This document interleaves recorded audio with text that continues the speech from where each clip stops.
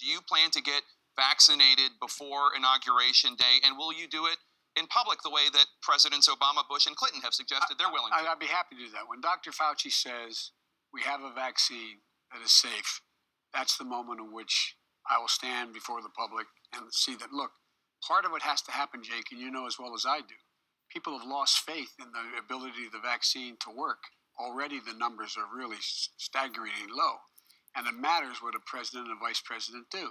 And so I think that my three predecessors have set the model as to what should be done, saying once it's declared to be safe, and then I think what Barack said, once Fauci says it's clear, that's my measure, then obviously we take it. And it's important to communicate to the American people, it's safe. It's safe to do this. Speaking of Fauci. Sure, it's safe. They all got money in this game.